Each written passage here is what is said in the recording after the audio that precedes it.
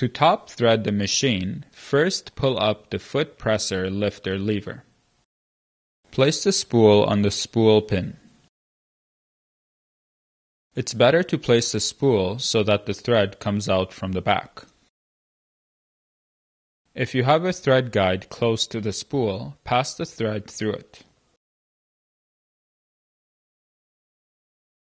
Bring the thread to the left with your left hand and hold it down with your right hand's index finger, halfway towards the next thread guide. By doing this, we give the thread tension to help position it properly when threading.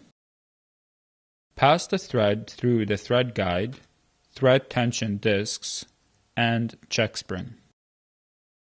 Turn the hand wheel in this direction until the thread take-up lever reaches its highest position to be able to pass the thread through it. We pass the thread through the closest guide below the thread take-up lever and the next guide. Pass the thread through the last thread guide, which is just above the needle. If your sewing machine has a light, turn it on to make it easier to see the needle eye. Make sure your foot is not on the foot pedal while threading the needle. To thread the needle, we turn the hand wheel in this direction until the needle is in the highest position. Now we cut the thread at an angle with sharp scissors, making sure we do not touch the cut end of the thread.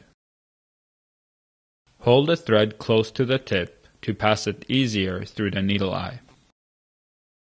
If the foot presser is in the way, we can lower it to make more room for our fingers.